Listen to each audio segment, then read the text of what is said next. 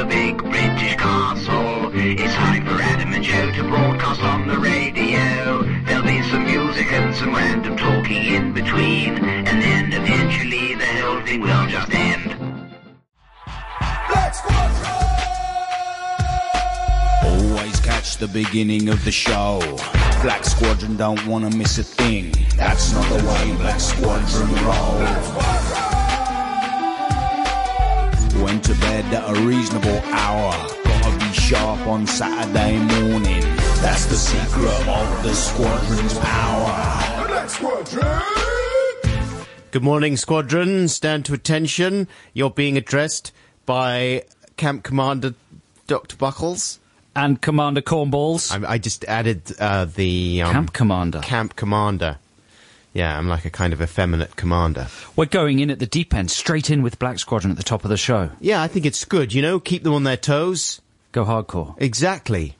They know what to do, right, Black Squadron? Yes, Squadron, you have to listen to Commander Cornballs' command for you, and then take a photograph of yourself enacting that command, and then send it in to the following email address. adamandjoe.6music@bbc.co.uk.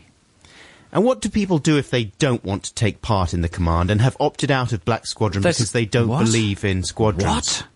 Well, There's no volition here. Like pacifists, people who are maybe part of a ponstron. It's like conscription. You have to do it. Do you? Yeah. Flipping heck. What would happen if you refused to be conscripted when conscription was around the place? You'd be arrested, would you? You'd be arrested and thrown in Pryson. Really? Into Pryson, yes, unless you had a jolly good reason for not wanting to be What would be a conscripted. jolly good reason? Well, in them days, Bad cold. if you were a homosexualist, Really? or if you were mentally unstable. Right. Which is fairly, both things are fairly common. Well, exactly. Exactly. I mean, both of those I would have gone for immediately in them days. Yes. Yeah, let's not get into that. Anyway, the email address adamandjoe.6music@bbc.co.uk. Here's the command, and we're being ruthless here. I rested the command on my electronic keyboard. Joe's going to be made a freestyling noise. right the way through the show this week. Do a little freestyle jingle, Whack. fingers Cornish. There you go. That's a taste of things to come. A frightening taste of things to come. Here is the Black Squadron command. Stand by. This week's command is fake facial hair. It's Pierre with Venus is a Boy. That's featured in the film Leon, right? Leon the Pig Farmer. Yeah, Leon the Pig Farmer. Big West End stage production now of that. That's a confusing link. It is, isn't it?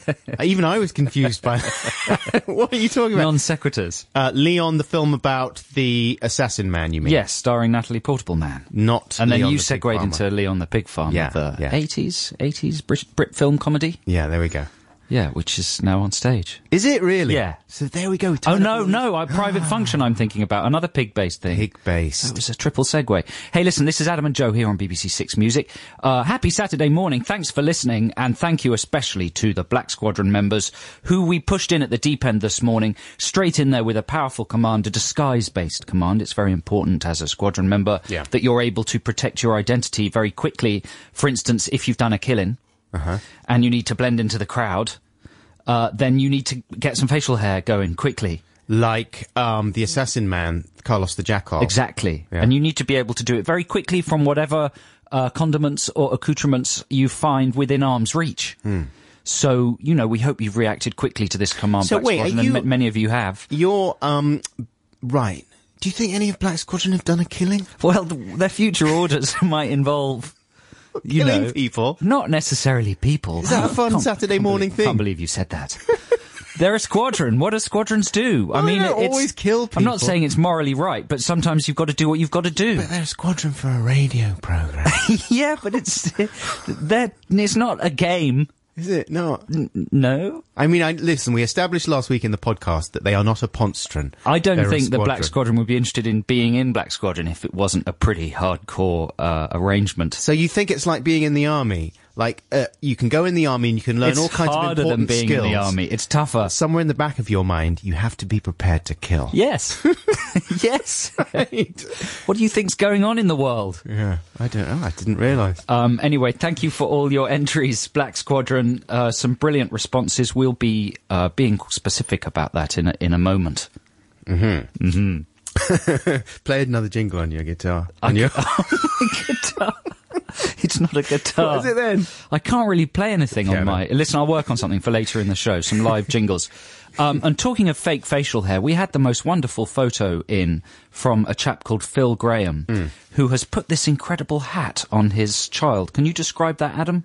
It is a woolen beanie hat that also has a beard attachment. So the top of the beanie, you know, the hat part is white and cream coloured, but then there's a little woolen beardy part that comes knitted down. beard. Yeah, and it fits beautifully It's over like a the sort of child's face. giant chin strap that goes all the way up the chin and all the way across the top lip, but it transforms the child into Count Buckules almost instantaneously. Yeah, he looks like Captain Birdseye. What a fantastic thing. I wonder whether that's homemade or whether it's commercially available. Is that on our blog, James? We're going to put it on our blog.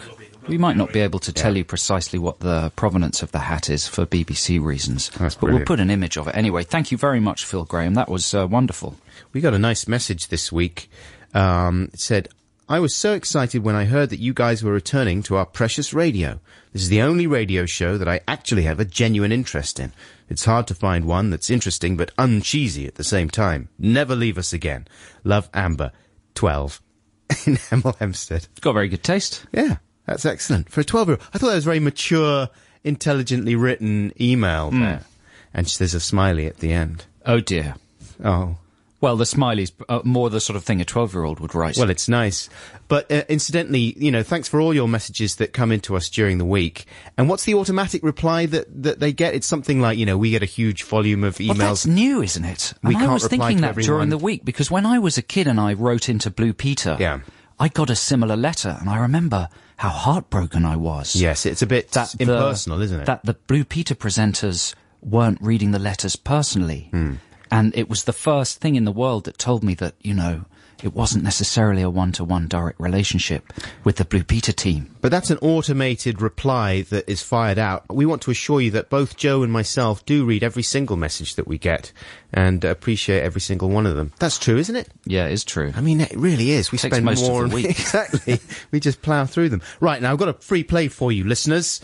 And me and Joe are allowed to bring in 3 songs a week that we're going to force on you. We don't have to okay them with the Big British Castle as long as they're not really racist and full of swearing. Then it's absolutely fine. So I'm going to play, I would say, quite a weird song right now by the band Deer Hoof. And this features the vocal stylings of Satomi Matsuzaki. Now, have you played Deer Hoof before on the show? Yeah, a couple of years back. And I really like Deer Hoof. I mean, they're a ridiculous sounding band. I've tried to foist them on a few friends of mine without that much luck. It says on Wikipedia about Satomi, the vocalist, although she had no musical experience, Deer Hoof founder members Rob Fisk and Greg Saunier agreed that Satomi's inexpressive singing style added an element of humour and playfulness that had been lacking in Deer Hoof's sound. Anyway, see what you think. This is called Green Cosmos from 2005. Yeah, I mean, it's no, just can't get enough though, is it? That's Depeche Mode with John the Revelator. You can't really say things like that to Depeche Mode fans because they get very, very touchy, angry. very defensive. Yeah, they are the most loyal group of fans in the world. This is Adam and Joe here on Do you think BBC that's true? Six Do you Music. think if you had a big ruck, like instead of the Olympics, you had some sort of competition in which fans of bands were pitched against each other in physical and sporting I challenges? wouldn't like to go up against the moders, the Really? modulars, yeah. You think they'd be kings of the... They do call themselves something. I think, is it moders, or they call themselves something special? If you're a moder or a modulist or a... The moderators. The moderators. They dress up in... Let us know what you're called. Yeah, in uniforms and moderate things. And they all talk like this. Actually, that's the Numenoids. No, the Numenoids talk like that. I don't know. The Numenoids, I wouldn't be frightened of the Numenoids. I'd be frightened of the modulars. They're getting on a bit, the Numenoids. The Aha fans are quite militant. You've experienced their militancy. Out. I very, very foolishly chose to take issue with Aha, the 3 members of Aha touring independently, but together under the same bill. If this like doing event did solo shows. happen, this big fight Yeah. between all of the fans to see who was the best, Fan fight. probably one of the younger bands with teeny bop fans would win, like Justin Bieber. Yes. Because the sheer weight of numbers and just the insanity Right. of young teenagers of that age. They would be like insane ants crawling all over you, you know? They'd easily overpower the moderators. They're a very frightening and force, the humanoids. little teenage girls. Aren't they? Sure. I mean, they're flighty. They might not be present 6 months later. They evaporate and dissipate. They'll move on to the next sexy But when little they're man. present, they're terrifying. Move on to the next sexy little man. The next one that comes along. They're going to have to wait a while before they find another sexy little man like Bieber, though, aren't they? Well, yeah, he's one in the millions. He's one of the sexiest little men around. So listen, Black Squadron, well done. Have we stood them down yet? Not yet. Not I yet. mean, Stand by to be stood down. They've got a few more minutes, I think, to get their photos in. An extraordinary response. Describe some of the fake facial hair photos you have there, Dr. Cornish. Commander Cornish, sorry, I'm Dr. Barnes. Yeah, please. There's a chap called Edward Illes, L-L-E-S-I-L-E-S. The printer doesn't distinguish between an L and an I. That's very it's upsetting. just a vertical line. And he's done the most brilliant thing, which is he's put some sort of a shoelace round the top of his head, and then he's hooked onto the shoelace a coat hanger. A big black plastic coat hanger. So that it hangs immediately beneath his nose. One of those big wide ones that you're supposed to use on nice jackets. Thus giving him an enormous Thompson Twins style. Well, he looks like moustache. a kind of crazy Freddie Mercury there, doesn't he? He's got the But Freddie that's very Mercury practical. handlebar. I mean, he did that fast. Very and nice. it's very effective. Well done. Another one we like a lot came in from Claire, Ben, Mark, Tash and Joe. Do you want to describe that? Well, they look like an indie band. They're all sat there, expressionless, with their hands on their knees. Let's see. Claire has tied some, pasta to her chin?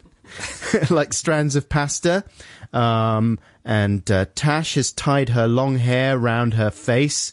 Round the bottom of her face there. One of the other ladies, I'm not sure who is who, Joe, has got a waffle. What's the general mood of the photo? Because it's an interesting mood. Yeah, it's absolutely serious. And there's 5 of them in a row, shoulder to shoulder, all with their hands on a table or their laps? On their knees. On their knees. Yeah. One of the chaps has And got they're very serious ball faces. of wool hung off his face. Yeah, I mean, it could be the cover of a brilliant indie album, or it could just be 5 members of an elite fighting force getting ready to go out. And as we've established already in the jeu, it's my new way of speaking. I like it. They are getting ready to go out and kill. Hey, there's not necessarily... With waffles tied to their chins. What are they going to do? Like smother you with a waffle and then stab you with the pasta? They might just be killing invasive insects. Right. Household pests. All Okay. right? Well, that's still killing. Don't get too excited about the killing. Yeah, but you've got to differentiate. I mean, you didn't say that before, you're did you? angry about it, but you're also excited by it. Obviously, everyone... Dan from London was in the bath at the moment when the Black Squadron command was issued, so he's gone for a classic foamy beard. Very nice foamy beard. And he's got a very noble face, don't you think? Yeah. I mean, he's a leader of men. He looks with like a that beard. Roman Centurion Legion commander. When the bubbles in that beard pop, don't try leading nothing, because it's going to be over. But while the beard's on, that's amazingly commanding man. He looks like a young Santa. He does. A beautiful young Santa in his early 20s. Before he developed that gut. What a time that was When there for were only Santa. a few presents in his sack. Finally, Matthew and Kirsten. I think only Matthew is in the photo. He's already got facial hair. He's already got a beard. So what do you do in a situation like that? Hang things on it. Absolutely. Clothes pegs, multiple clothes pegs, attached to the beard, dangling off Matthew's face. That he's a leader of men as well. Like if he stood up in a crowd, you'd do what that guy said, wouldn't you? Look, with those pegs Yeah, he looks hanging a off that beard. He looks a little unsure. Also, what's he done on his fridge there? He's got a giant smiley face made out of magnets on his fridge there. It's not about the fridge. I'm just Don't be looking for nosy. the details. So congratulations, Black Squadron, and don't forget, all those photos will be up on our blog, and the nice thing about the command this week is we can see all your faces. It's nice to see the faces of the listeners. Yeah, very good-looking group of squadron members as It's well. a sexy show with sexy listeners. Yeah, of all different kinds, multiracial, multi-ethnic. That's the same thing. What? What am I talking about? I don't know. Okay, listen, You're obsessed with racism and killing. Exactly. I'm going to revamp my brain after the news, but first we have to stand down the squadron. Here's the jingle. Hey, Black Squadron! Stand down, your work is done. You've earned yourself a nice warm bath and maybe a nice little bun. It's 10:30, time for the news here on BBC Six Music.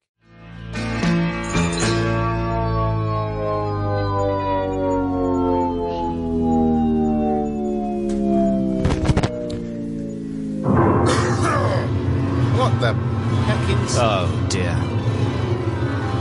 That's embarrassing. I mean, you would have thought they edited that bit out, wouldn't you? Like, You would have thought they edited that bit out.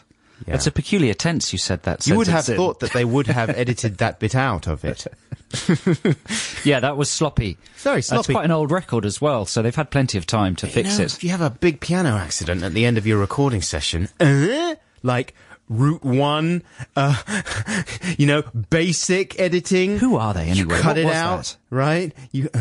That was the small faces with their tiny, ridiculous faces. And here comes the nice. Have you got my sandwich clips there, James? No. Oh, we'll have to do that later. What, have you given James some sandwich clips? Yeah. To keep his sandwiches fresh? Yeah. That's a good idea. Some sandwich clips. That's what you No, need. we haven't. We'll have to do them later. It's Adam and Joe on BBC Six Music. That's what I'm saying for the moment, just to fill in. Later on we're going to have some made-up jokes because we got loads this week. I mean, I've got now... It's getting out of hand, is what it is. Do you think so? A little bit, because the thing is that the quality... People still don't really understand the idea that they have to be properly made up. So we're getting a lot of very basic puns coming in. And it just increases the volume of mail. This is the we thing. have to get People through. think they've made up those basic puns. Yeah, but listen, what's the one that pops up most often? Mascarpone comes up a lot. Mascarpone comes up a lot. Cheese-based joke. A lot of cheese-based A puns. lot of Harry Potter puns. Uh-huh. Quidditch, That kind of thing. J.K. Rowling only gives her children a quid each. I mean, this has snowballed from a kind of protoplasmic idea into a huge thing in terms of quantity of stuff we're receiving. And we should really get Professor Brian Cox or somebody Can't we get Tim to Vine? help us, Tim Vine, to help us collate the jokes. Yeah. And then we could issue some sort of national joke status warning to basically have a moratorium Yes. on certain areas of humour. So the nation knows that particular puns are taken care of. They don't need to be repeated. Yeah, exactly. Like In Denial, Yes. all the puns that come in about... A river in Africa. Yeah. You can't do that anymore. We could just nix a whole level of puns that are too common. They're too widespread. All right, Richard Nixon. Hey, I'll tell you what. Shall we have the jingle even? Made up jokes jingle. And then, tease the whole feature with a couple of little jokes, and then we can come back to it later on. Wow. A little joke tease. Yes. Little joke tease, mate. All right, That'd be mate. nice. Here's the jingle. I'm a funny person, I often make up jokes. My jokes are more amusing than those of other folks. When you hear my joke, I think you'll find that you agree. Come on, you're all invited to a made-up joke party. I like that jingle because it's got an atmosphere of despondency to it. Yeah, it's despondency in the face of hilarity. Yeah. Or the other way around. Here's a joke that I made up. Actually, it was a joint effort with Garth Jennings. Really? He came up with it. Because I was thinking my made-up jokes that I said in the first show after we came back, I thought maybe they were so bad that I'd set the bar very low. Trade Mama from the Throw. And released some sort of, sediment from the bottom of the tank. Some joke stink. Yeah. I think that the You know? made-up jokes we've had so far in the last Or maybe couple there of were weeks. some listeners who that's a... I could do that! I could do better than that. Oh, if it's like that, I could do that. I didn't I realise. think that's what happened. I thought it was funny jokes, but it's not. It's I think that's what I it's did. like I lowered the nothing. bar so low that the bottom's fallen out of the barrel. Okay, well, you might think that that's. Are you going to raise it lower? I don't know. What? Lower it higher? I might What? do a little lower raise. Here's one that Garth and myself came up with. Garth conceived this. I did a tweak on it. Wow. Have you Did heard? you get together just to do this? Yeah, we had a meeting. You had a meeting. Have you heard, in LA we had it, have you heard that Jonathan Ross's uncle was an East End villain who was notorious for pulling people's pants up to their ears? He was called Wedgie Quay. Wow. It was very expensive to get out to LA for that meeting as The well. problem... Oh, his uncle. His uncle. Yeah, but so his surname isn't Ross. But you've unified the whole thing just by doing the weak R's on the... Exactly. On both. Yeah. That was my good. idea. That's very good. That was the extra layer that I added. That was the extra layer. Yeah. What was it like without that layer? Originally, it was just about an East End villain who pulled people's pants up to their ears. He was called Wedgie Cray. And then I said, hey, we are missing a whole layer here. I think you've ruined it. What? I think it's better without the lair. I mean, it's very lazy to talk about Jonathan Ross's speech impediment, which is anyway not that pronounced. Everyone does it. But I thought, I'll do that too. See? That's good. Is that it? Yes. That's very good. Thank you. And so what was your plan for this link? We were going to tease it with that joke and then do it properly. Yeah, well, have you got one? Well, just Not one that each? I've made up. Go on then. It's one from a listener. This is really good though. And I did the Google test on this. Yeah. And it passed the Google test. It's from Henry St. Ledger, an illustrator and animator. So already I like him. Here's his joke. Me and my friend John came up with this one. Patient. Vet. My parrots are stuck together. Vet. I'm sorry, I don't understand. It's too confusing.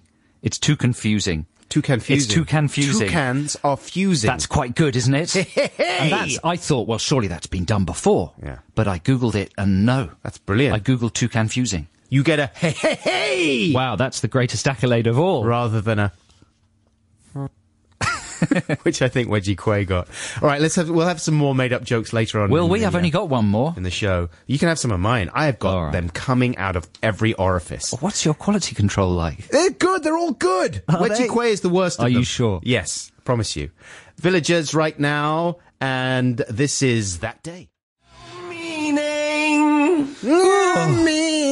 I like songs that end like that. It's a powerful out. Where all the instrumentation drops out and it's just the guy. Yeah. Don't understand me! When he plays that live, it stops like that, and the audience don't applaud, they just think. That's right. For up to 5 minutes. Some of them take out pads. Yeah. Or laptops and work on their novels for a bit. No meaning! And he could extend the last line for ages. There's no meaning!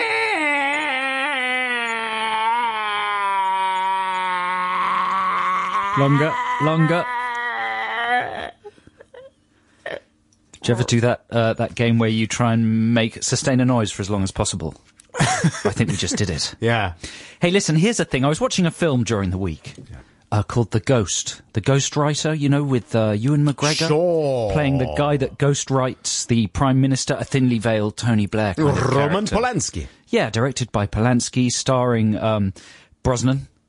Chris Bronholm. In a magnificent performance. As Tony Blair. But there was a weird thing about the film. They kept mentioning sandwiches. Did they? Yeah, did we play the first clip? I'm not sure this means anything. And I'm just getting it off my chest, really.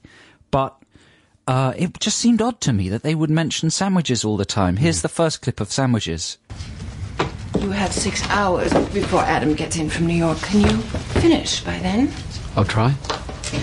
I'll ask Deb to bring you up a sandwich for lunch. Thanks. Perfectly innocent. Just bring her up a sandwich for lunch. Yeah, fine. Everyone likes sandwiches. 10 minutes later, this happens.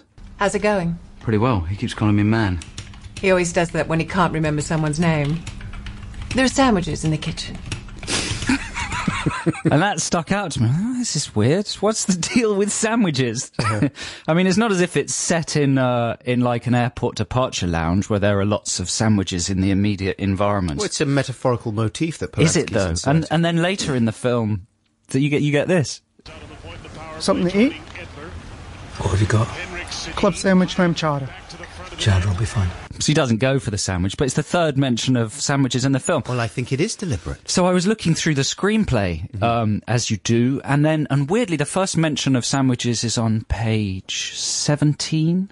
The second is on page 27. The third is on page 47 of the screenplay.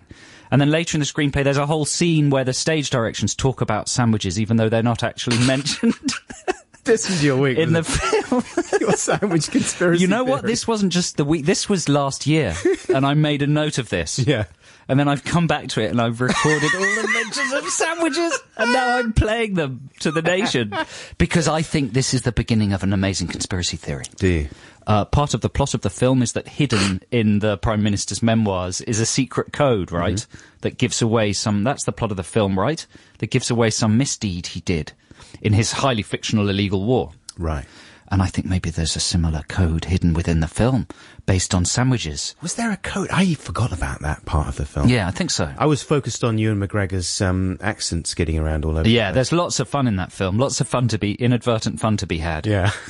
But what do you think about that? My sandwich conspiracy theory. It's literally jaw dropping. But don't you think that maybe there's a chance that it is a metaphor?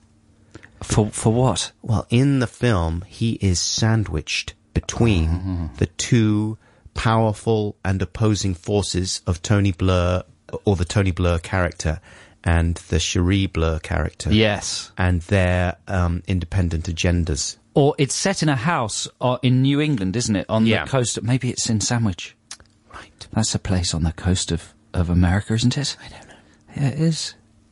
Anyway, I'm just throwing that out there. That's interesting. I wonder if people have got their own theories about conspiracy theories in other films that they've noticed.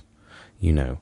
It's unusual, though. Yeah. I mean, words are... You don't use just any old word whenever you want in a film. If you're going to use a word 3 times, it's got to mean something. Sure. Like sandwich. Yes. Then it begins to stick out, certainly. Listen, let's leave that there. Ooh. And just like that song we just played. Yes. With a bit of meaningful silence. There's no meaning! And here's a free play. This is Talking Heads with Pulled Up.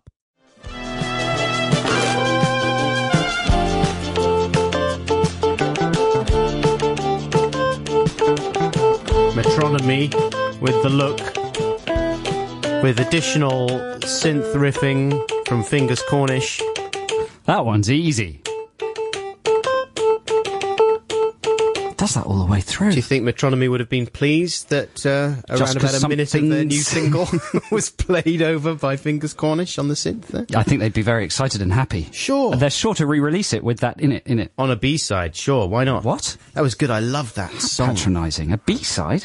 Yeah, all right. Condescending. Sorry. Turning it off, never doing that ever again. 12-inch then. Sorry. Yeah, I really like that. First heard that last week, and I like it like way more, 200% more this week. Wow. Imagine what it's going to be like next week. It's going to be off the hook. I might be over it by then. I think it's time for Retro Text the Nation. Let's play the jingle. I like to listen to Adam and Joe, but I listen to the podcast, not the live show. I used to feel acute frustration because I couldn't join in with Text the Nation. But now my troubles have disappeared because Retro Text the Nation's here. And now my letter might be read out instead of thrown in the bin and forgotten about. That's the anglicised version of that jingle with bin. I think the original said trash, didn't it? And then we got complaints that it was Americanised. Yes. So we switched it to bin, but then people who preferred trash got furious, and in the end we made one with both in. That's right. Yeah. There was a big war. There was a major war. It's full of conflict, the programme this morning. The bin trash war. But thank you to James Richards, the pianist who played the backing track for that. Did it very beautifully. Thanks a lot, James. Yeah, good one. We might be sending you a little parcel soon. Special signed Adam and Joe album. Ooh, worth a lot of money. He's waited a long time for it. So, last week on Text the Nation, we were talking about birthday flip-outs, and here are some of the messages that we've had during the week on the subject. Here's one from Anouk, and she says, "Hello, Adam and Joe. I don't have many birthday memories, as I never really celebrated them, but there's one I still remember. It was my 8th birthday, and only 2 months before we'd moved from a big city to a tiny village. I didn't know anyone at my new school, so my father let me invite a bunch of kids over to the cinema and McDee's." What's this voice you're doing? This is Anouk's voice. Okay. Do you think Anouk is a man or a lady? A lady. Man. So this is how Anouk sounds. I think she's a serious person. "First of all, the film I wanted to see was sold out, so we ended up seeing Richie Rich with Macaulay Culkin, who I thought was rather annoying. Then my school friends, in inverted commas, kept talking through all of the film and threw popcorn at each other and angered the other people in the room who did want to see the film. I felt embarrassed and left out, so I just tried to ignore them. Then we went to Mickey D's for Happy Meals, and it was the same. Loud shouting, throwing food and running around. I just ended up sitting at another table, alone with my father, looking at these kids I clearly didn't understand and had to spend at least another 4 years with at school. My dad just gave me a sympathetic look and said, 'Oh well, we tried, we failed. Just stay at home next year then?' I've never had a birthday party since, but that's fine with me." Sounds like Lench Poufar. Anouk. Anouk might be Lench's long-lost daughter. I can sympathise with you. What a moving story. Yeah, it is moving, though, isn't it? She can't relate to the other kids. Anouk's probably like a... I'd be interested to know what you do for a living, Anouk. I bet you're some kind of nuclear physicist or... Yes, something very sophisticated. A geneticist. At a remove from everybody else. Or, you know, just way ahead in whatever field she's currently operating in. You know, even if she's... She's probably paid by a major conglomerate just to stay out of things. By the government, just to keep out of things. Because the cutting edge is too cutting. Yeah, because she can't. She's too bright. Right. If she works at Tesco's or whatever on the checkout, she'd get fired because her checkout stylings are way in advance of anything that they can handle currently. She can do 2 full trolleys in under 20 seconds. Exactly. And she's scanning things with her eyes. And she can feel the barcodes just with her fingertips and things like that. Here's one from Jessie. On my 12th birthday, I had to accompany my elder sister to a sexual health clinic. The woman at reception asked who wanted to be seen. I said, I'm 12. My sister went in to be seen. I didn't realise that she had told a rather loud nurse that it was my birthday and made the entire sexual health clinic waiting room sing me happy birthday and try to hug me. Everyone thought I was a patient and looked sorry for me as I was alone. My sister turned out to be fine, but I'm still angry. Is that a nice way to celebrate your birthday, to have everyone in the waiting room of a sexual health clinic sing you happy birthday and try and hug you? Yeah. Thinking that you're a patient age 12. A diseased happy birthday. Another quick one from Liz in Derby. On my 6th birthday, my parents had built me a throne by covering a large chair in tin foil so I could sit at the head of the table amongst my friends. But they made a fatal error of starting the happy birthday song when the lights were on. I tried to stop them, but everyone was singing by now, so the only thing I could do was rip up the throne to shreds like a demon. Oh, that's from dangerous Liz. as well, isn't it? Ripping up thrones. No, making a big foil throne like that. Why is that dangerous? Because you can be struck by lightning. Indoors? Yes, the lightning will go through and be conducted through the throne. But imagine ripping up your throne in a tantrum. That's the worst tantrum of all, isn't it? Yeah, especially after they spent all that time, like, constructing the Yeah, throne. well but done, it is dangerous, Liz. isn't it? Like, it conducts... 6. I heard of someone... there was a band or something who covered themselves with tin foil on stage, and one of them nearly got fatally electrocuted. Yeah, outdoors. No, in a venue. Really? Yeah. By a cable lying around. Well, it conducts electricity. Exactly, that's my point. Ah, banned tin foil. Here's one from Pete in Hersham, Surrey. Hi, Adam and Joe. I went to Chessington World of Adventures on my 11th birthday with a group of friends. We got to the front of the queue of my favourite ride, the Magic Carpet, and they had raised the minimum height threshold. Being the shortest of my group, I had to wait by the side with my mum. The tables have turned now, though, because I can still buy children's clothes without the VAT. I'm 25. Nice one. I wonder what happened for them to raise the minimum height requirement. They saw him coming. Quick, it's Pete! Oh, no, you have to be a couple of inches taller, mate. Sorry about Pete. that. Yeah, why? Do you think, like, someone nearly flew out of the thing? Yeah. Oh, that's no good, is it? So he's got to think himself lucky he wasn't the last guy on before they raised the height requirement. Ooh, it's terrifying. We went on some roller coasters recently, me and my family, and my son Frank wanted to go on, but he's only just tall enough to get on these things, and I was so frightened he was just going to fly out. It really wasn't that much fun at all. It can be very scary. Yes. Here's one from a household that sounds insane. Sam Wisternoff. This came from, when I was around 5 or 6, my parents, who disapproved of things like ice cream and jelly due to being hippies, decided that all the food at my party should be healthy, natural and brown. Right. So they called it the Brown Party. My friends were disappointed and the party wasn't going very well. So to liven things up, I stood on a chair and took my clothes off. Nice. I was carried away crying. The Brown Party. That's a good party, though, isn't it? The Brown Party, and then you've got a little nude girl being carried away crying. Yeah, it could be a boy. We don't know. Sam Winter. You could, listeners, please give us your gender. Yeah. There's too many gender-ambiguous names going around. And do you want to hear a quite horrific one? Sure. That involves shocking animal injury. Oh, yeah, love it. Yeah? This is quite shocking. Is it? Yeah. Well, spin it to make it sound fun. It's because it's so fun and awful. Well, listen, maybe I'd better let James read it first. I'm going to let James read it first. It is amazing, though. Here's a very short, sad one. Finally, Sophie Baker says, on my 8th birthday, we played hide and seek and I hid behind the washing machine. I hid so well that no one could find me and everyone went home. That's a good story. Wow. I like these listeners that just sort of remove themselves from everything. Yeah. Yeah. Hey, Retro Text the Nation will be back next week, listeners. It's the way that you can join in with Text the Nation if you're listening to the show via the podcast or via Listen Again. So send in your entries during the week to our email address, adamandjoe.6music@bbc.co.uk. And we'll have a delicious, fresh Text the Nation for you very soon. A giant, fresh lump of Text the Nation coming your way. Squeeze now. This is Take Me, I'm Yours. Squeeze. Take Me, I'm Yours. This is Adam and Joe here on BBC 6 Music, and we're just going to pop back to Retro Text the Nation for a little moment. It's been cleared. Where Joe cleared his horrific... animal injury story has been cleared by producer James. Here we go. And this was an email from... I don't think I've put the name down. We'll have to come back to this another time and say the name. But here's the email. My brother was having his 5th birthday party at our house. My mum had recently totally redecorated. 10 very excited boys were herring around, and our Labrador, Jimmy, was really enjoying himself and joining in. Little do you got to imagine Jimmy. The fun, the screaming, the excited cries of children having fun. To cut down on the mayhem, my mum put Jimmy in the garden, but he howled so much she let him in again. As he came in, the back door swung shut and clipped the tip of his tail clean off. Completely oblivious and happy to be back at the party, Jimmy ran round and round the house, wagging his tail vigorously, spraying blood all over the newly painted walls and party food, while the kids moved to the next level of hysteria.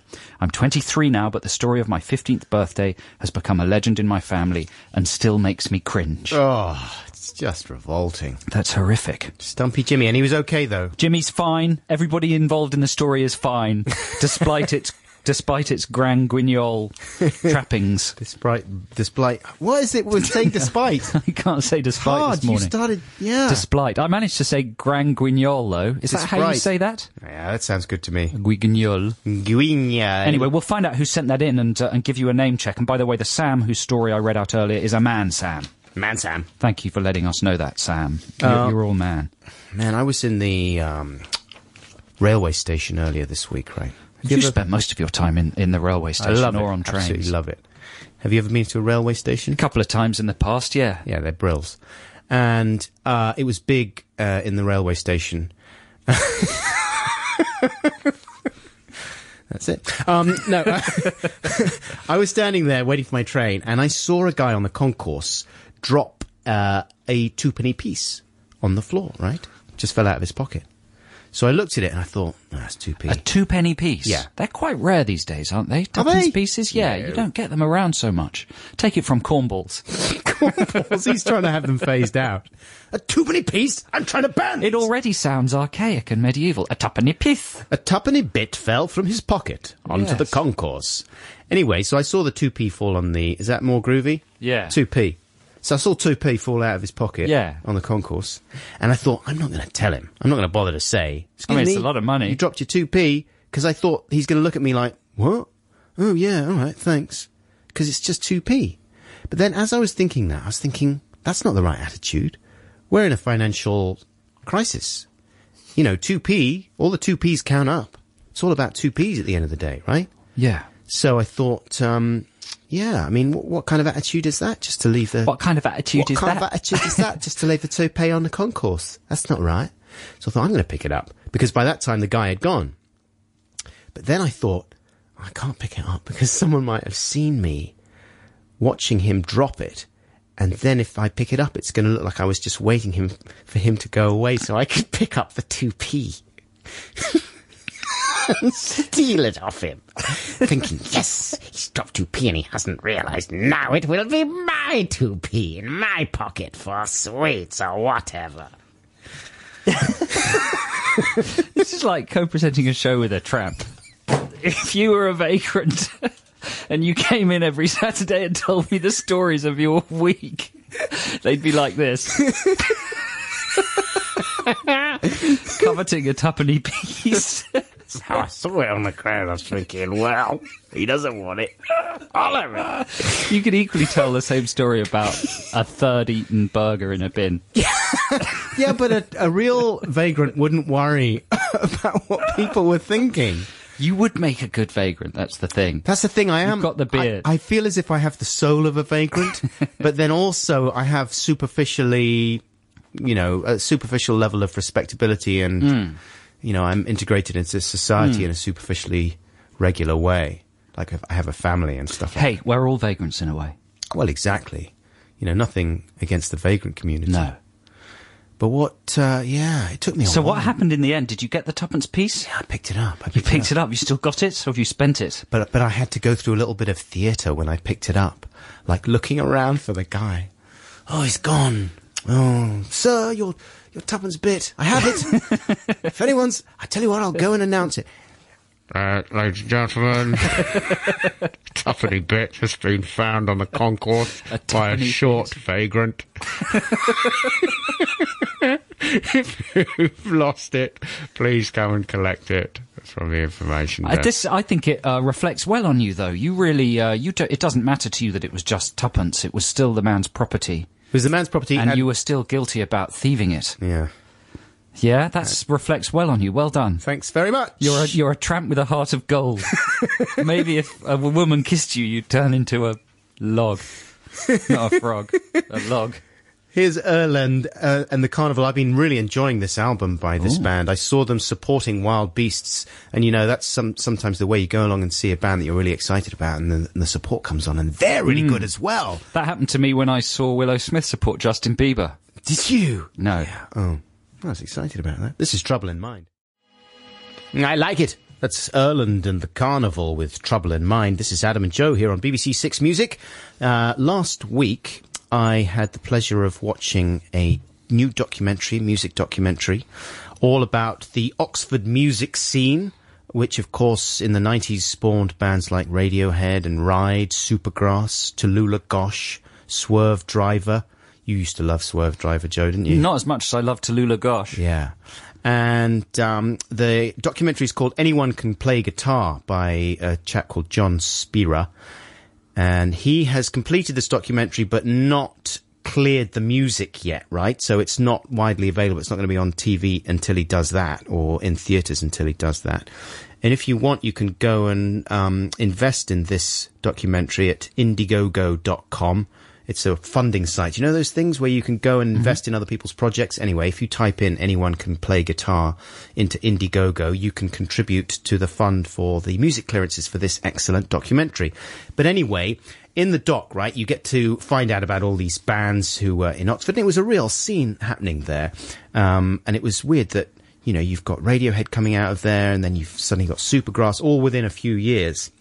As well as Ride, and Swerve Driver were a big band as well. Tallulah Gosh, immensely influential band. But the story that really sticks out and is more or less the backbone of the whole documentary is the tragic story of the Candy Skins. There was this band called the Candy Skins who came out of Oxford and were, really quite popular and tremendous live and did fairly well. Actually, it's not totally tragic because they did pretty well. Like, compared to most bands, they did way better than your average band. But they also had some spectacular little bits of misfortune. Check out this litany of ups and downs of the Candy Skins. First of all, they had to rename their band. They were originally called Badlands, but there was another band in the US called Badlands, so they got dropped from their original deal as Badlands and renamed themselves the Candy Skins. A legendary A&R man, Tom Zutaut, he signed Guns N' Roses and Motley Crue, Joe. He dropped into one of the Candy Skins gigs, and 3 songs in, he asks their manager how much money he wants for them. Signs them on the spot to Geffen for a 3-album deal. Good one! Right? Amazing. So Geffen fly them out to the USA, give them the full limo treatment. Out there, they're label mates, and they play shows with Nirvana and Sonic Youth. Big deal, right? At the time, the US charts are full of a lot of British bands like Jesus Jones and EMF were in there, kind of fun British poppy nonsense. No disrespect to EMF or Jesus Jones. So the first album, The Space I'm In by the Candy Skins, is released out there, but it was released on the same day as Nevermind by Nirvana, which kind of changed the face of the US music industry and, music across the world, I suppose, pretty much overnight. Suddenly no one really wanted to hear upbeat, fun Brit pop, and it was all about grunge, right? Anyway, they've recorded their second album, Fun, the Candy Skins, in the US. Geffen decides not to release it in the UK because they're sort of thinking, it's all about grunge now. Not sure about this fun pop band. So Candy Skins are sent back to the UK to write their third album. Geffen then ignores them, won't take their calls. Candy Skins, bound by their contract, unable to record or perform live for about a year. Then they get dropped by their label. So it's all going wrong for them. Meanwhile, their roadie is called Ed, Candy Skins, and he's got a band too. He's in a band called Radiohead. No. Yeah. And they're doing really quite well. So the Candy Skins, who've just been dropped from their deal by Geffen, have to go and watch their roadie Ed conquer the world with Radiohead, whose song Creep is doing very well at the time.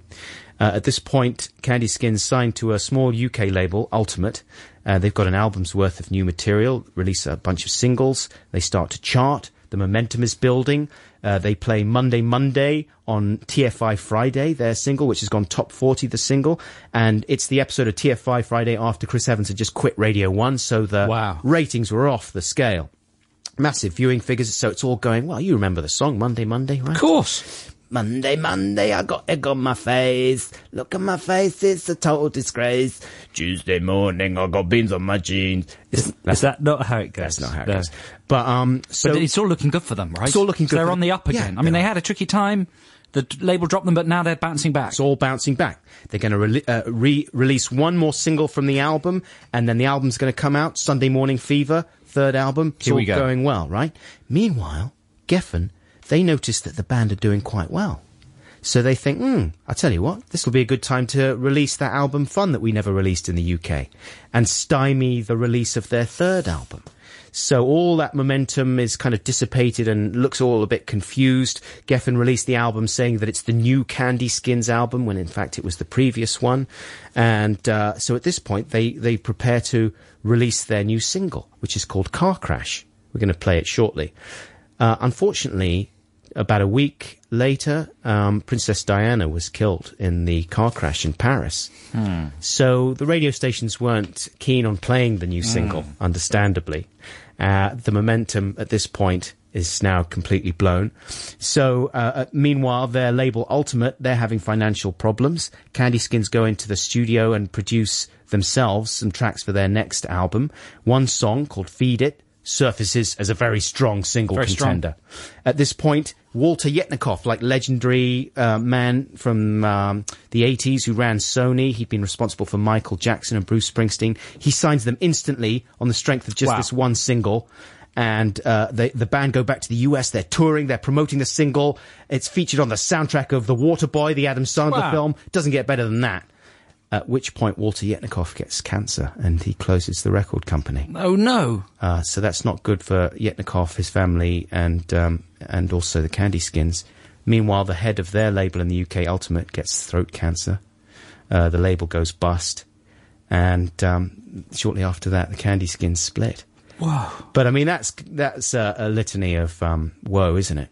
And it's told like very movingly by the guys in the band in the documentary, who are just the nicest guys you can imagine. And you sort of hope that maybe things will come together for them because they're still pretty young. They could reform, and maybe there'd be another chapter in the Candy Skins, story that would be a bit more upbeat.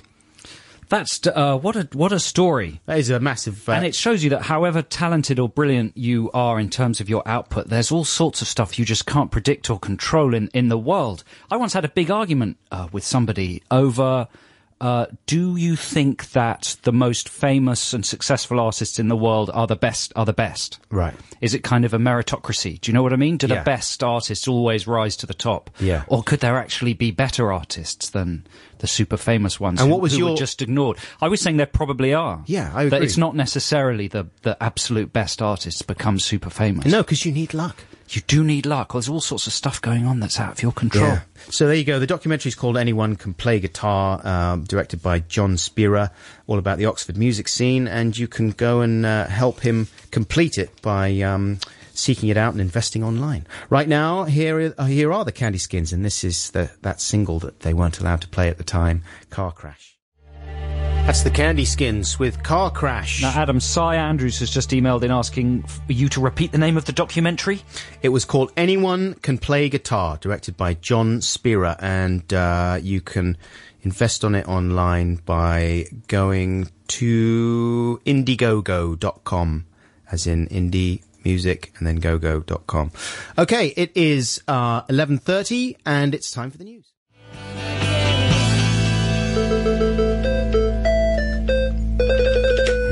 Freestyling right the way through that one. That's a that's a cowbell sound. Is that a cowbell? Whereas this is a synth. Yeah, and this is an oboe. Oh, that's not bad. And this is the sound of someone losing their mind! That's a clarinet. Synthesizers have come on since the days of the Harvard stereo. That's what I'm playing. Yeah. Joe just found that in the hub.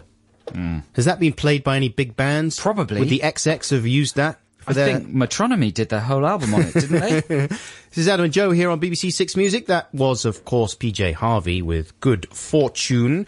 And I think it's time we launched this week's Text the Nation. Let's have a jingle. This was constructed by Jez Price. Let's hear it.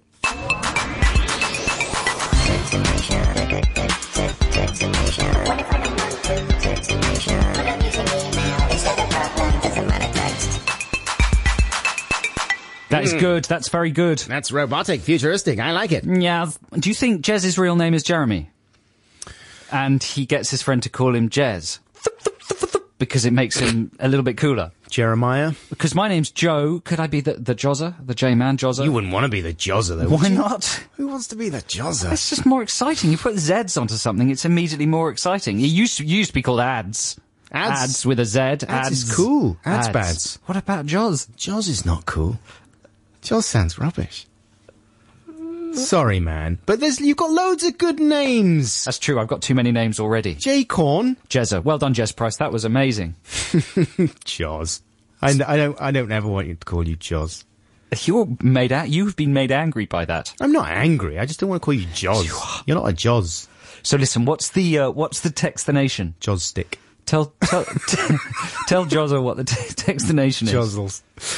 Well, I want to talk this week, ladies and gentlemen, and I want you to interact with us about arguments that you've witnessed between couples, maybe, between friends, but you're in the room and you see the argument kicking off. Tricky situation. You're with a couple of friends and they start argumentalizing. You know, it happens, obviously, with married couples and couples that are together in a relationship after a few years. They get comfortable with each other and they start getting to that phase where they can freely argue.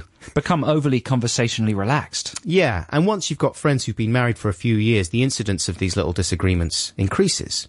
Part of the fun. But it's part of the fun. And usually, it's, I'm not talking about horrible, violent arguments and stuff. I'm talking about fun arguments. Just little disagreements. Hopefully, it's not the early stages of the couple actually splitting up. Yeah. But sometimes it is. And what do you do in those situations? Like, what do you do, Joe, if someone starts arguing in front? Because both you and I would say, are not that good with confrontation, right? We both tend to get quite physically violent quite fast. We take it onto a physical level. But no, you have a good thing that you used to do when we were with groups of friends and there'd be an argument, and you used to just pipe up, "Oh, Mum, Dad, stop arguing," as if you were a child. Yeah. And the two arguing people were your parents. That's right. "Mummy, Daddy, please don't fight." That's a good line, and it immediately introduces a bit of, a bit of fun into the equation. Yes. A guy I used to work with, Johnny, used to say that when But he was you know waiting. what? Yeah. That was when we were younglings. Yeah. Now you are a mummy and right. a daddy. Now I'm dealing with real mummies and daddies. So what are you going to do about that? What do you do now? Just tell us your story. You encountered an argument? Well, there was a mummy and daddy staying with us the other day round at our place, and we were all having a nice afternoon, sat around the table after lunch, a couple of glasses of wine. And dangerous territory already. I'll call this couple Tommy and Tina. Yes. And Tina suddenly piped up. We were talking about things like watching box sets. I was complaining about the fact that I'd run out of good. Terrific convo. It's a great convo. Great convo. Some of the Sunday mags do columns on that. You could make reference to one of those. I knew you would pour a little scorn bucket on my box set combo. Great combo.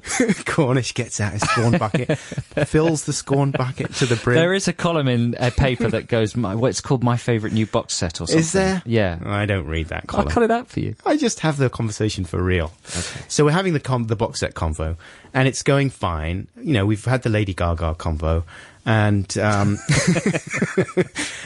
then we do the box set convo, and then Tina pipes up, "Hey, you know a great show that I've just got into that I was really quite surprised by, but it's brilliant, really well made, brilliantly acted, and really surprising. Great stories every week." Watchdog. No, Jonathan Creek. Right. So she goes, Jonathan Creek. And what was the other guy's name I said? Tommy and Tina. Right. So Tommy goes, "What? Jonathan Creek? Are you joking?" Oh, bad start, Tommy. Too much, too strong. Yeah, and he's genuinely outraged, but he's also embarrassed because he thinks that Tina's, you know, perfectly understandable love of a program that many people She's enjoy. lowered their cultural stock. Yeah, he is embarrassed that she likes Jonathan Creek. Right. Totally unfair, incidentally. I've never seen The Creek, but I imagine it's brilliant and it's very popular. And she's announced it in front of Buckles and Lady Buckules. Yeah, he thinks we're going to draw some kind of conclusion about her just because she loves Alan Davis and his... You've known Tommy and sleuthing. Tina for years, though. Yeah. And I knew that Tommy was really embarrassed about the fact. And he was like, and he had his head in his hands and he was going, "Oh, Jonathan Creek, what? When do you watch it? You don't really like it." And she's like, "Yes, it's really good. It's great. You're a snob." It's like, I'm not a snob. It's just, Jonathan Creek. Oh. So it sounds like this accelerated very quickly, very sudden. Yeah, and then everyone went quiet because it was clear that he was genuinely distressed. Were the children around the table? No, they were all... they'd gone off to play. Hurting each other outside, yeah. And it got a little uncomfortable because clearly he was genuinely embarrassed and angry with her for revealing this. She was like, "What? What's the problem?" She's quite nice about it. She didn't get too chippy, but after a while she did. She started sort of saying, "Oh, why don't you just leave me alone," and stuff like that. So, I think I tried the Mummy Daddy Please Don't Fight. It didn't work. It didn't really work. It was still a little uncomfortable. So how were you feeling during all of this? Well, I was chuckling a little bit. I was having a bit of a chuckle. But then I also, What was your beautiful wife doing? Maybe clearing the table, busying herself, pretending to ignore it? Yeah, I think so. Dealing with the dishes, fussing in the kitchen.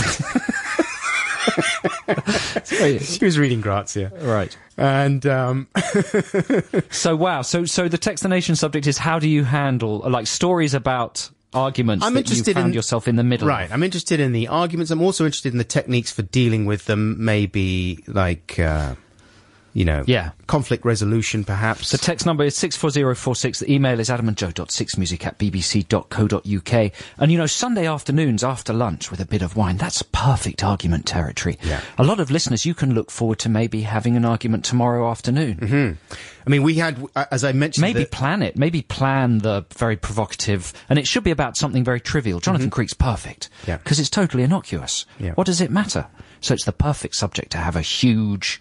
destructive Barney about. Yeah, because as I said, we'd already exhausted Lady Gaga. Right. And it was all about, like, the merit of Lady Gaga. I was defending Gaga, but that got very heated. Well, let's not get into Gaga. No, all right, then.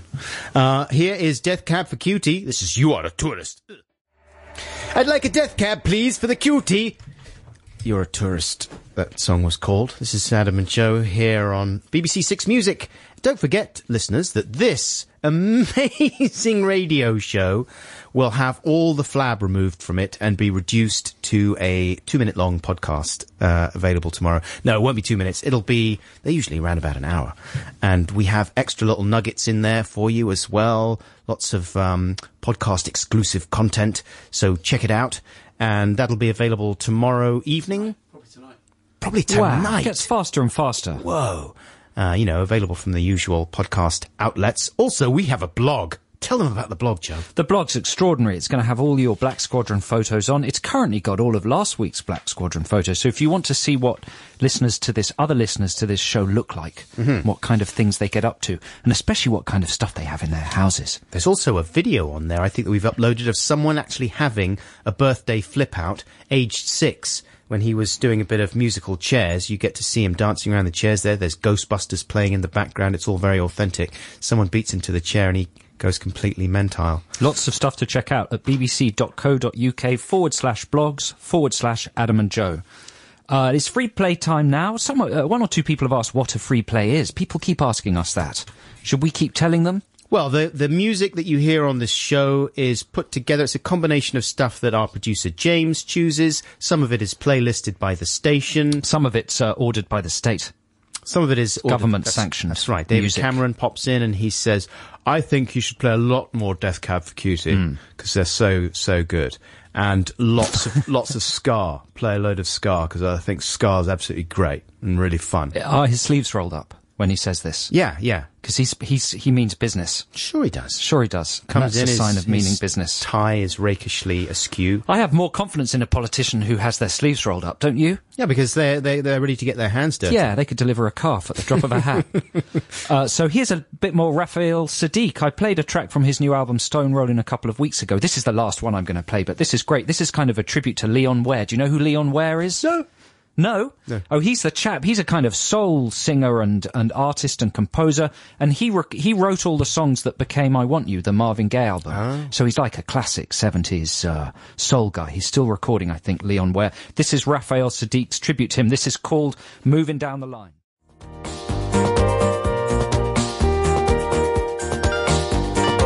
Go on, fingers. Wait.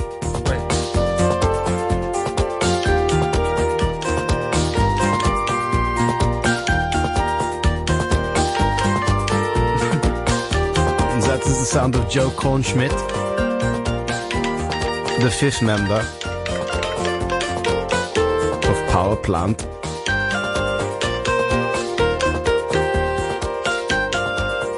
Go crazy with it now.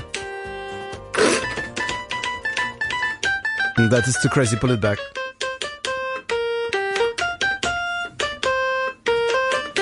The rest of the guys in the band have noticed you have too much funky in your fingers. Schweinhund! So you're out of the power plant. Nein! That was Kraftwerk there with Computer Love. This is Adam and Joe here on BBC 6 Music. Now, here's a clip from last week's show of me talking about a video I'd seen online of the Kings of Leon. We played one of their tracks, and this is what I said afterwards. There's a weird video of them on YouTube playing at Reading a few years back, where apparently they just hacked off, they're having a bad gig, and they just play like an incredibly bad version of one of their songs deliberately, and just sort of playing weird notes all over the place and singing out of tune. That's cool. At first I watched it and I couldn't figure out if someone had dubbed over it to make it sound deliberately bad, or if it was them just being weird themselves. It's quite perplexing. So I never actually said last week whether I had decided. All I said was that I was a little bit confused. I think you were suckered hook, line and sinker. I was. By Les Mitchell's son. That's right. Well, there was an avalanche of communication saying, Buxton, you idiot hole! It's a shred video! And, of course, I've seen shredding videos before. The first time I was aware of them was a few years back when there was a chap called Santeri Ojala, also calling himself Saint Sanders, who did some amazing videos of people like Stevie Vai and like guitar virtuosos, and he would deliberately, he would dub deliberately. Now you're just showing off your knowledge of shred videos. Well, I wanted to try and get a little bit of stuff in the bank. Yes, of course. Bit of padding I had around seen you for them when before. you take the punch. I'm trying to set up the fact that I was. So how come you fell for this one? Because it's amazingly well done. But anyway, to explain the shredding thing, it's people dubbing deliberately bad versions, musical versions of songs that are being played live in a video, right? And so this Kings of Leon one I saw, but I was confused because the sound, like the guy's voice is exactly like the lead singer. Here's a clip of the shredded version of this Kings of Leon performance playing Sex on Fire.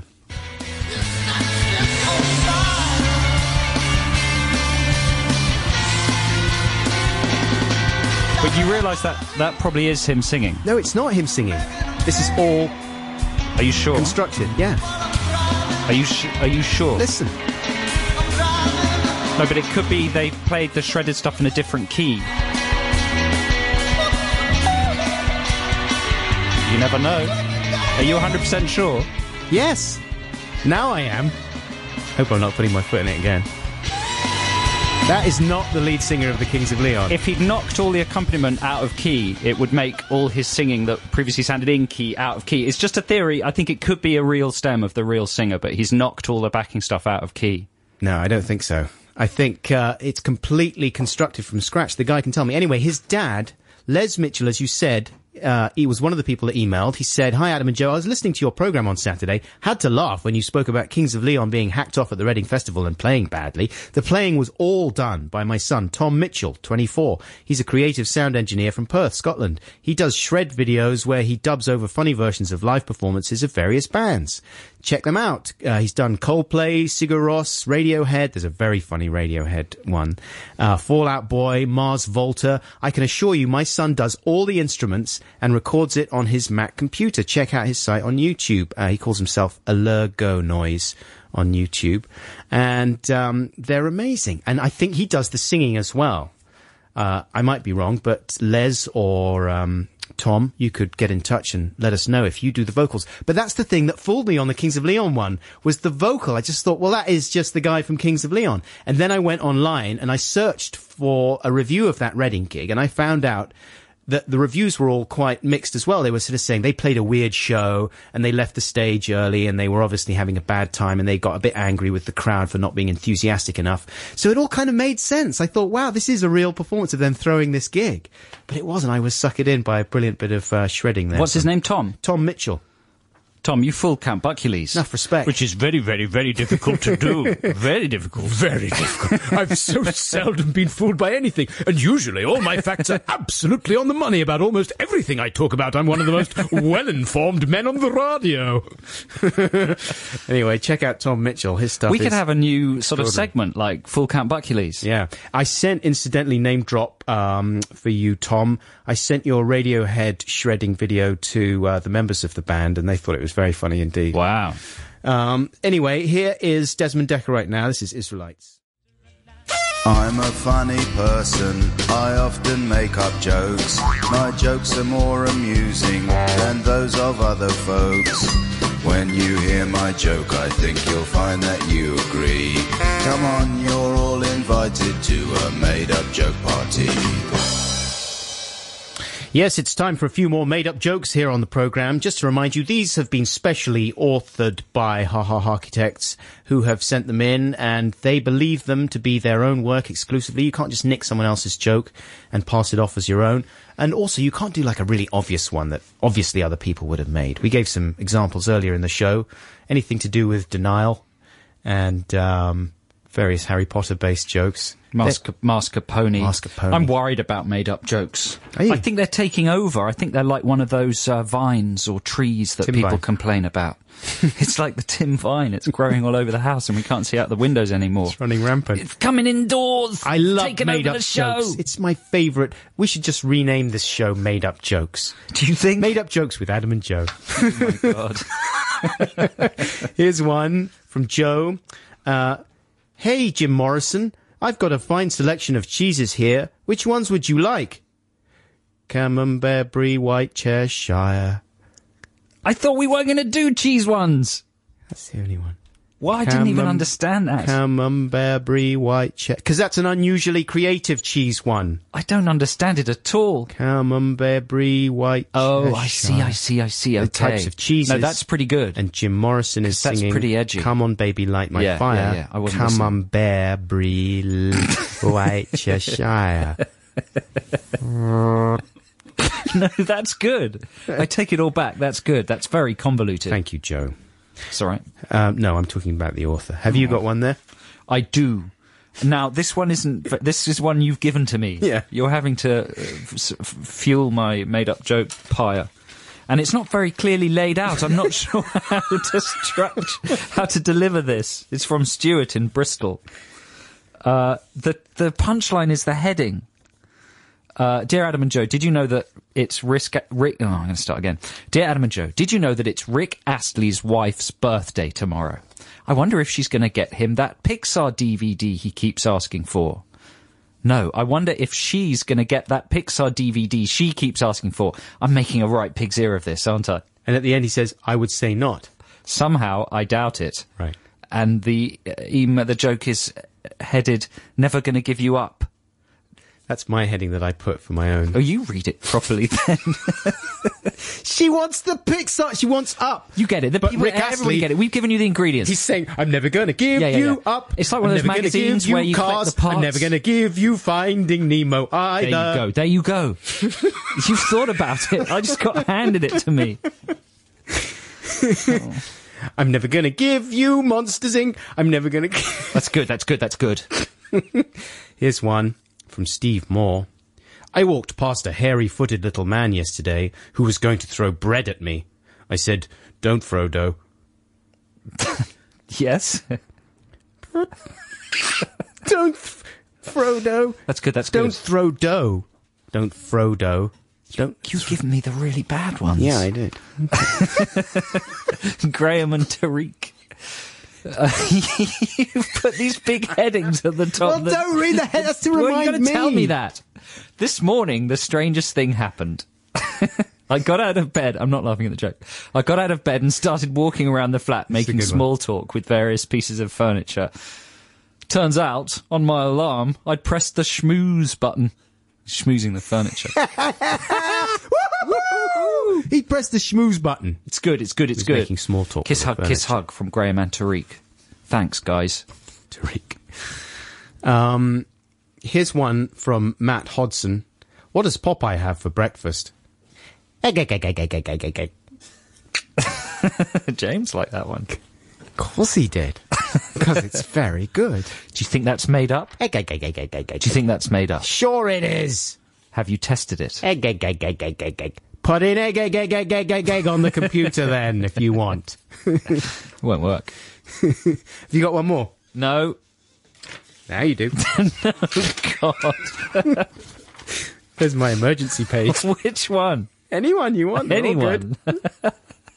I do like your headings. That's to remind me what they are. It's very effective. Okay, did you hear that the Japanese government has decided to recall... Oh, I'm sorry, I picked this one. Did you hear that the Japanese government has decided to recall all its foreign troops and replace them with cardboard cutouts? No, I didn't know that. They're calling it the origami. Bye-bye, Cheesecake Bobby, kiss, kiss, kiss, kiss. The origami. That's good! It's good. I mean, this is an extra layer now to made-up jokes because they're going through Joe's joke filter as well because he's reading out ones that I've picked. Nice. Oh, you mean they're not going through my filter? Well, no, I mean, you are adding a layer of filtrism, you know, critical... Oh, right, yes. Here's one more from me. Written by you or chosen? Chosen by me. From the stinky bag. This is from Matt Horner in Auckland in New Zealand. So I should... Actually, you should read it out in your New Zealand Mate, I do a very good New Zealand accent. Mate. And the thing about it is it's totally distinct from my Australian accent.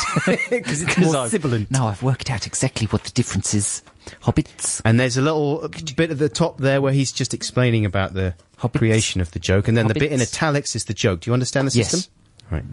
Right. Dear Adam and Joe, I have a joke which I made up during dinner with some friends some 7 years ago. Hobbits. As you can imagine, my joke was widely well received. So I spent the next 7 years refining the joke to a point I was truly happy with it. Enjoy. Hobbits. Hobbits. Pop in your Hobbit house. Customer. Waiter. Could I have some more of these small, sweet-tasting onions? Waiter. Sorry, sir. Oh. That's shallot. I mean, yes! We've had that before. Have we? I mean, that's one of the classics. Not with that brilliant setup, though. I felt like I was in the restaurant. I'm going to get some small, sweet-tasting onions. No, says the waiter. That's shallot. Thank you. Matt Horner, Auckland, New Zealand. Hobbits. Hobbits. All right, then.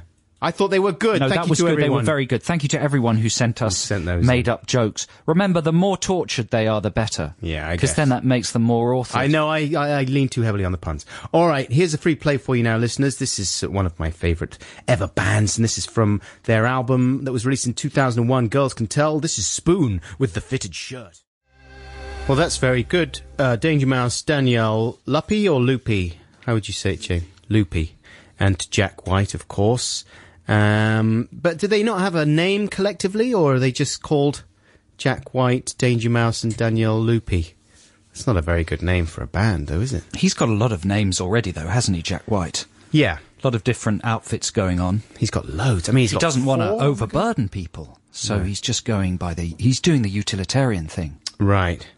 And I guess, I mean, they're all big names, aren't they? I mean, I haven't heard of Danielle Loopy before, to be honest, but maybe they all want to stand out as individuals. Maybe. But then there's a fourth guy on the picture. What's he playing at? His name doesn't get mentioned. Who's he? It's very confusing. That'll never be a success. Tommy Knockers. That's from their forthcoming album, Rome, which is out. If it's Tommy Knockers, maybe it will be a success. On the 16th of May. I'm not sure it's Tommy. It's one of the Tommy Knockers. Looks like Tommy Knockers. Yeah. I watched the Tommy Knockers the other day. It was on TV. The Stephen King film? Yeah. Is that the one in the plane? No. No, that is the Langoliers. What happens in the Tommy Knockers? They're alien men, and they come and they take over the minds of people in the village. It's not about a man called Tommy who grows knockers. I wish it was. Let's have the Text the Nation jingle. Text the Nation. Text the Nation. What if I don't want to? Text the Nation. But I'm using email. Is that a problem? It doesn't matter, text.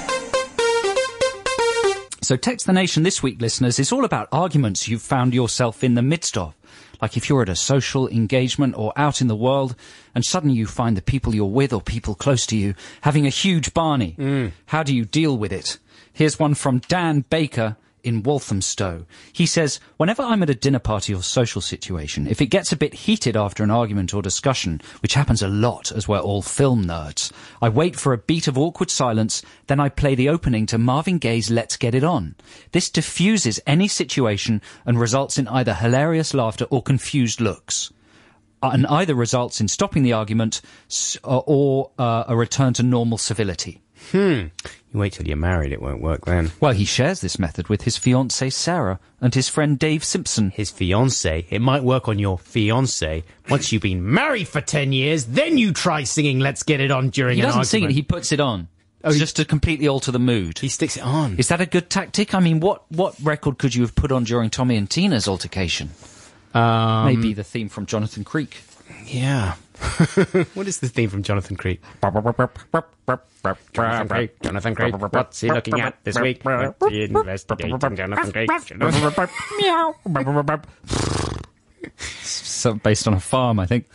Jonathan Creek. Jonathan Creek. Here's one from Amy, who's a girl. Amy Girl. And she's in the pacifist Black Squadron. Oh, yes. No killings. No killings. Good. Yeah. My parents are starting to go deaf. So sometimes when they argue these days, they have to ask me what the other person said. I use this opportunity to rephrase their insults in a friendly way, and it seems to work. That's pretty good, isn't it? She's the Kofi Annan. There's hope for the future. Eventually the arguing individuals will start going deaf. What? What? What did you say? But then what if you get a rotten mediator? Right, who wants to stoke the fires. That'd be bad. What was her name again? Amy Girl. Amy Girl. Yeah. Well, Amy Girl, I wish you'd come round to our house. I've got the same sort of problem with my parents. And here's another one. This is from somebody anonymous. Once, when I was about 8 or 9, my parents were arguing in the lounge. So, I took the keys to my dad's Ford Granada, got in and started the engine. My parents came running out, stopped arguing with each other, and yelled at me instead. Successful conflict resolution. Nice. So that's a way, if I mean, you wouldn't want to encourage that for children. You don't want to go starting cars, obviously. That would be a very bad thing for the castle to encourage. Yeah. But in this one isolated incident in the past where no one can be harmed, that was wicked. A very good tactic. Don't you think? Yeah, that's excellent. Here's another one, finally, for this little segment. Larry from Didcot, who is a male. This is very good, people telling us their gender. Larry Mann. We like to know where we stand. Yeah. It should be like they do in Iceland. You know, you're either Stevenson right. or Gudmundsdóttir. Right. You know, so we'll just... Dottir. That's fun. Good man, son. Or dottir. Well, why don't we do it with that? Good man, son. This may not be... What do you mean, why don't we do it with that? What's his name? His name is Larry from Didcot, brackets So you male. call him Larry-son. Larry-son. And if it's a girl, you call Tina Dottir. Dottir. I like that. I prefer the Dottir. Dottir. This may not be a completely relevant example, as I did not know the couple in question. In a popular supermarket, I witnessed a couple attempting to choose a loaf of bread on the appropriate aisle. The woman was dithering, overcome possibly by the large number of brands on offer. This led to the brilliant comment from the man, "Oh, come on, love, it's not rocket surgery." That's a bit of a, what do we call them? Malapropism as well. Yeah. You know, what did we used to do those on this show? Do you remember in the past? People who've got things confused. Oh, eggcorns. Yeah, that's a bit of an eggcorn as well. A little bit. There we go. So let us know about your argument handling tactics. Don't forget to tell us if you're a brother or a dottir. 64046 is the text number. The email is adamandjoe.6music@bbc.co.uk. Now, here is Karen Ann Dottir, and this is called My Name is Trouble. That's not true, though, because we've established her name is Karen Ann. So I don't know what she's talking about. This is the opening track from her latest album, 101, out on the 4th of April back then. Oh, good times. Tour dates will be announced soon. I've finished reading out all the things on my fact sheet now. Well done. That's New Order with Blue Monday. I don't need to tell you that, though, right? No. Yeah, come on, guys. Cool. So earlier this week, I was in a public lavatory where I spend a lot of my time. And I was just finishing a number one when I fumbled my smartphone, which I was sort of holding in my teeth. I think I was gripping it between my teeth, ill-advised. Splash. In it goes at the end of the number 2 execution. Number 1 execution, that makes a big difference in the story, because I plunged my hand in immediately and rescued the popular brand of smartphone from the wee-wee pool. And an urinal? Yeah. No, it wasn't an urinal. It was splashed right in the bowl there. Right. And it was fine. That's a relief. Yeah. But man, I just thought, oh, this is not good. And what, you know, and there was a split second where I thought, I mean, it's probably dead now, isn't it? In the wee-wee pond. Probably just leave it there. But then I thought, no, I'm gonna save you! I'm gonna save you, popular brand of smartphone! And I plunged my hand in there and ripped it out and shook it vigorously, spraying.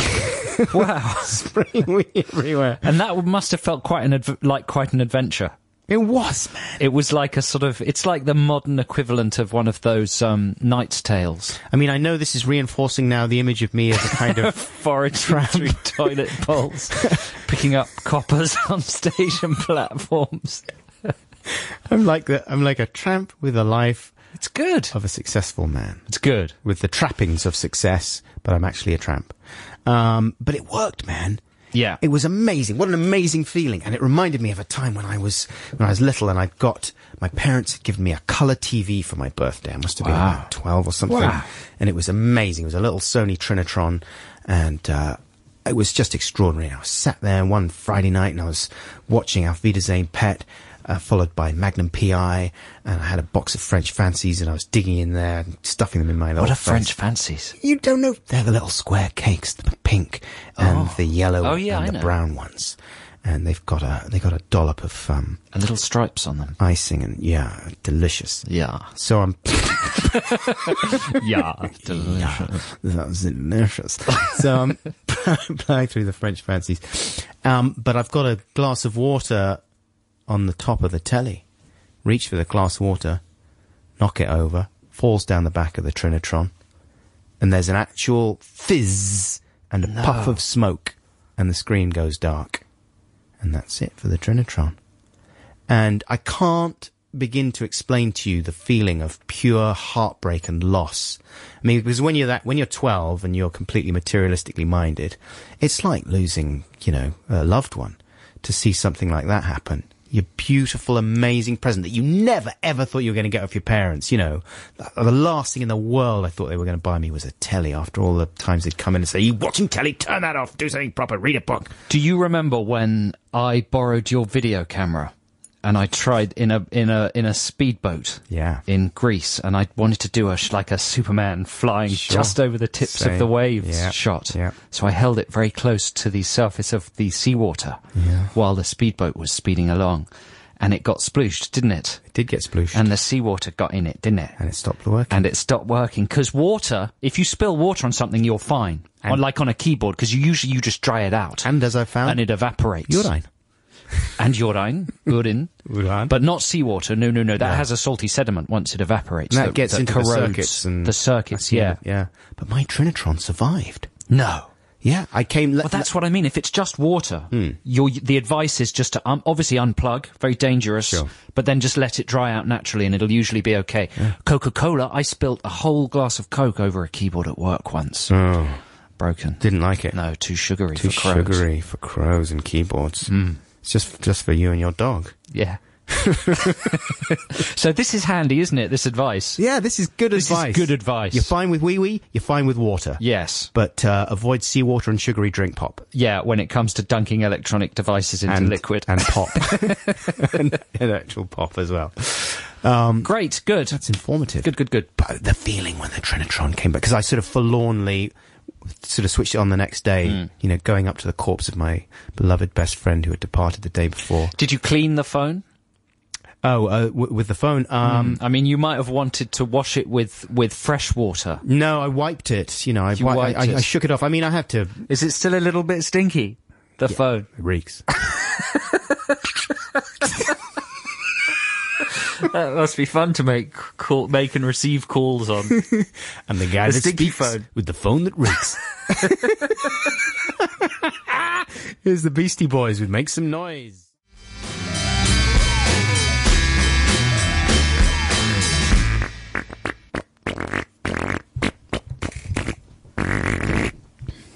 That was Make Some Noise by the Beastie Boys, which rhymes. It's from their forthcoming album, Hot Sauce Committee Part 2, out on the 2nd of May. And that track is out digitally this week, and physically, that's a relief, on the 16th of May. And apparently it's got a great new video with lots of famous people in it. What are you saying, Joe? Something like that. It's all over the internet. I haven't looked at it yet, but it's got famous people like reconstruct. Yeah. Justin Lee Collins? They're better than you. Sure. Alan Carr. Larry Turner? Yeah, Larry Turner. They couldn't get Turner. They couldn't get Turner? No, she's too busy. Too busy. Listen, it's time for a final visit to the land of Text the Nation. Let's have a jingle, James. Text the Nation. Text the Nation. What if I don't want to? Text the Nation. But I'm using email. Is that a problem? It doesn't matter, text. And Text the Nation this week is all about being in the middle of arguments that are nothing to do with you, but yet you're kind of trapped in there, and tactics for defusing them. Here is one from Tom Garrison. Arguments, : I'm a big proponent of the whoa, man, guys technique. Like, whoa, guys, it's only a muffin. Or whatever trivial thing the couple happen to be arguing about. This isn't muffin specific. The problems are if they don't think it's so trivial and argue with your patronising ways, or the whole argument made you feel uncomfortable or awkward, so your attempt at perspective makes it sound like you fear the end of the world if they don't stop. That said, it usually works showing them how silly it all is. Hey, guys, hey guys, come on, chill out. That doesn't work on Dr. Buckles. Doesn't it? No, because when I hear people doing that voice, I think, what? Why are you doing the calm down voice? It's diminishing the argument. I'm calm! Why are you doing the calm down voice? What would that have done if you'd done that during Tommy and Tina's big argument?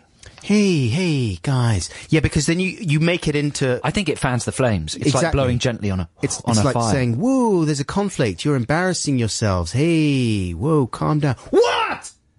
Yeah. Jonathan Craig! You're exacerbating. You're insane! Hey, Cornbot and Buckzilla. A good technique when you are at a couple's house and they argue is to call the house phone from your mobile and mute the call.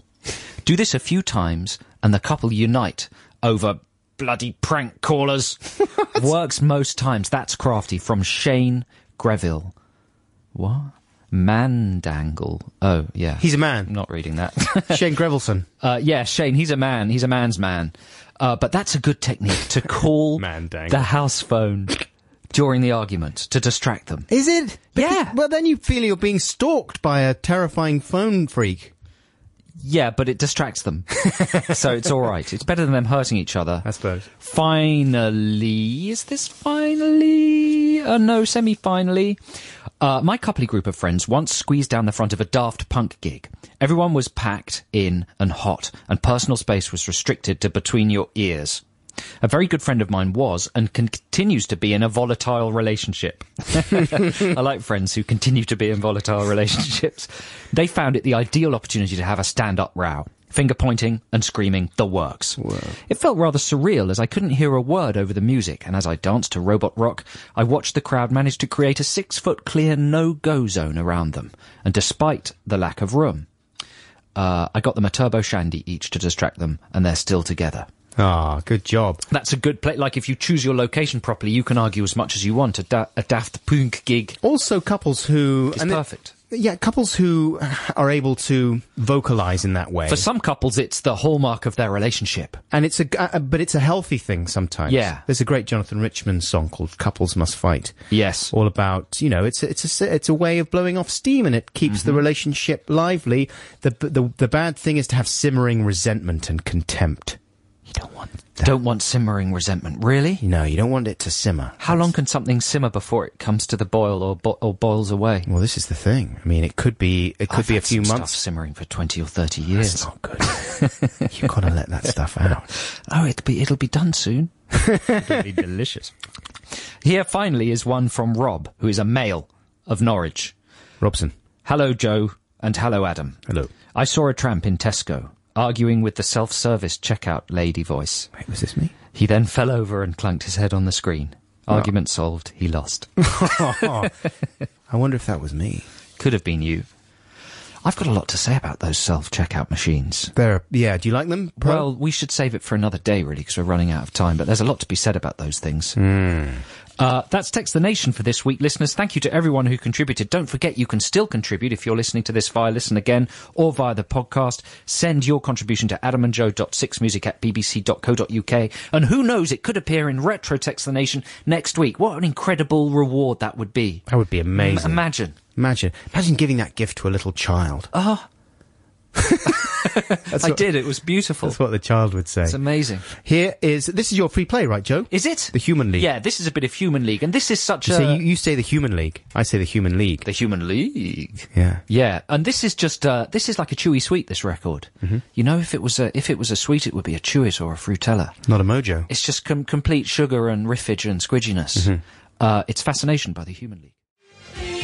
The Human League with Fascination. That's it for this week. You've been listening to Adam and Joe here on BBC Six Music. Thank you for listening, and thanks to everyone who's texted or emailed during the show. Please keep your missives coming in during the week. Don't forget to download the podcast this evening. It'll be ready for you to download. Oh, my goodness. And we have a Twitter account now as well, at BBC Adam and Joe. Are the capitals important there? At BBC Adam A-N-D Joe. And when people tweet on this account, it'll be clear if it's James, our producer, or maybe Lucy, our broadcast assistant. And then I suppose occasionally it might be myself or Joe, although we're not going to... What about Twit Squadron? Twit Squadron? I mean, the show already has an army of Twitter followers who Twitter one another during the programme. Right. They call themselves Twit Squadron. Right. What about them? Have you thought of them? Yeah, but they can join in with this one, can't they? Can they, though? Yeah, well, they can read them. Yes, they can. Hooray! Hooray! Whew. And Joe and I were just talking about the fact that, anything that we can think of that's tweetable, we usually save for the actual show. So we're not going to pretend that we're going to be on there the whole time. But I'm really going to do my best to try and think of a few tweets that I can plop out there during the week. That sounds exciting. Tweet plops. The way you've described it. Liz Kershaw's coming up in a few minutes, and we'll be back next week at the same time live here on Six Music from 10 a.m. to 1 p.m. next Saturday. Hope your week goes really well. I'm going to Centre Parks this week with the family. Oh, no way. Back to Centre Parks, mate. Exciting. I'm very excited. My body's looking great. I can't wait to get into the Biodome swimming pool and show off my physique. Are you there all week? Get in there. Pretty much, yeah. Really? Yeah. You're lucky. Wow. I'm a lucky guy. So I can't wait for that, and I'll fill you in. It's going to be fun stories next week. Yeah, sure. Who knows what you'll find in the bins? Who knows? All kinds of stuff. And in the pool as well. Good times. Thanks for listening. Take care. I love you. Bye. Bye.